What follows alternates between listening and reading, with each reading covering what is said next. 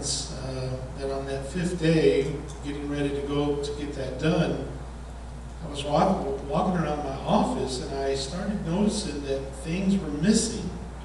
And it was like only half of my desk was there. And I turned my head and I could see my desk and thinking, that's really weird. And I reached for I had a Diet Coke, and I reached to get my Diet Coke and I couldn't see my hand. I thought, something's up. And so I thought, I better get up to the house real quick. The house was only like a block from my office. And so I reached over to grab the doorknob, and I couldn't find the doorknob because I couldn't see where my hand was. And that kind of scared me, so I got in the car, and it was only a block long. It's like I was just going up a big hill. And I got to the top of the hill, and that took me maybe 10 seconds, 15 seconds. And by the time I got up there, I didn't even know where I was at. And I looked around and I was thinking, you know, I could see the road and I could see the driveway, but I couldn't remember, do I turn on the driveway, do I turn on the road? It's the weirdest thing in the world. It's obviously this is all the stroke. And really what a stroke is there's no blood getting to the brain, so the brain starts dying. And I kind of looked around and I saw that there were houses, but I couldn't remember where my house was at. I had enough sense to know I had Carolyn on my speed dial, and I called her and I said, babe, look out the window and see if you see the van, because I don't even know where I'm at. And just about 30 seconds later, here comes Carolyn and Mariah running, and they're trying to open the door. Of course, in our van, when you get up to like 5 miles an hour, it automatically locks the doors. And I'm trying to remember how to or unlock the doors. And it's like everything is real slow motion. And you can't, your thoughts are just, it's like you're almost gone. You just can't think. And it literally took me, I bet, in my mind, I don't know if in real life, but it felt like it took me about a minute to remember there's a door lock and there's a button I push. If I push that button, it'll unlock the door. And it was just like it took me so long to process all that. Finally, I got the door unlocked, and Carolyn rushed me to the hospital. And after several tests, they found out that I had a stroke.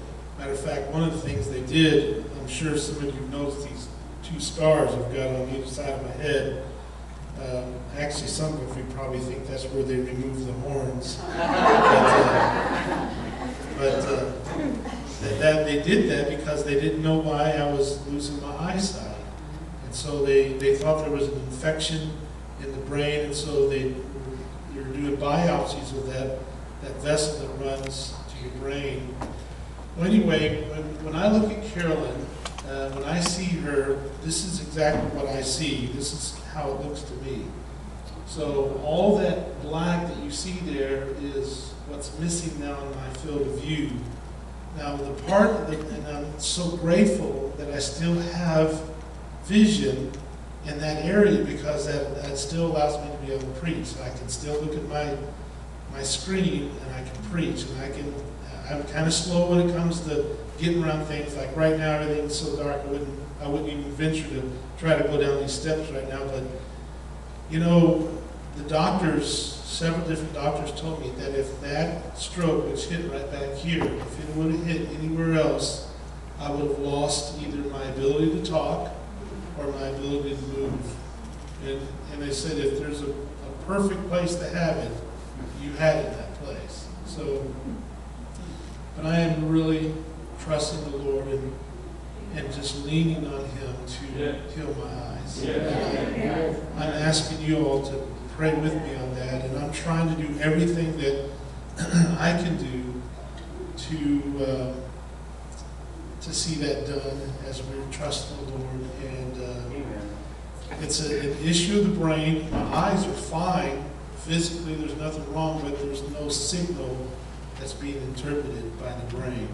So there's nothing the doctors can do. And I tell you what happened, and then I'm going to preach. Forgive me for taking this long. But ever since I was a teenager, almost every single morning I get up, almost without fail, there will be a verse in my mind or a song in my mind every single day. And it's always something different every single morning. And it's kind of neat, because I remember when I was probably 15, 16 years old, I would sit down and I would write I kept a little diary and I would write it because every day was something different, because it would help apply to me for that day. And it was really kind of neat. And I remember getting up that morning and this verse just kept going through my mind, but it was like it was really, the volume was really turned up. And it's the verse that says, "Let the words of my mouth and the meditations of my heart be acceptable unto thee, O Lord, my strength and my Redeemer." And the part of that verse, it was like it was on instant replay. And I'm not joking.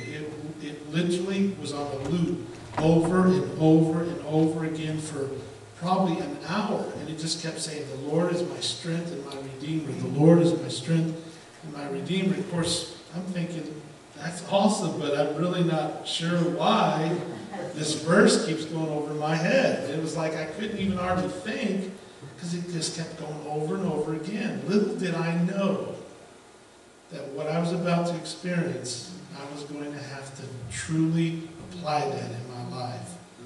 See, because when this happens to you, there's nothing that positive thinking can do for you. I mean, having a really great attitude, oh yeah, we're going to make it.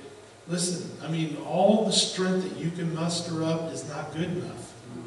I mean, when you're talking about something as traumatic as this, 1 out of every 3 people that have this massive stroke end up dying. It's a major killer.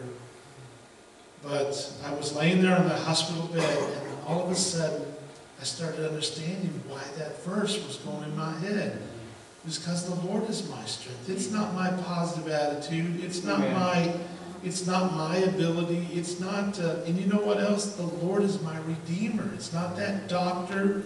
It's not that hospital. It's not some kind of medicine. It's the Lord. The Lord is my strength. And the Lord is my Redeemer. And I'm telling you, I stand before you all right now, and I can tell you with all my heart, no matter what you face, no matter what you go through, the Lord is your strength. And the Lord is your Redeemer. And it doesn't matter if it's something that has nothing to do with health, if it's just something that you're going through personally, or a situation in your home, in your marriage, or in your family, or in your job, or whatever the thing is, you need to remind yourself. The Bible says David encouraged himself in the Lord. And you have to do that sometimes. Because you're going to have every one of you. And I'm not saying this to speak anything to your life, but every one of you are going to have situations that's going to come in your life. You're going to have to really learn to trust the Lord. Amen. And it's better to learn it right now so that when it comes, you will be prepared. Amen.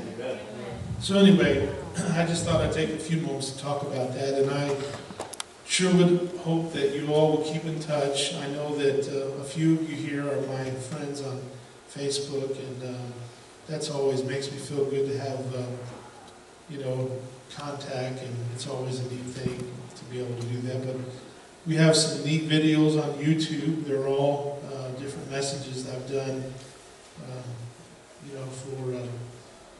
for a couple of years here. So take advantage of that and keep in touch with us.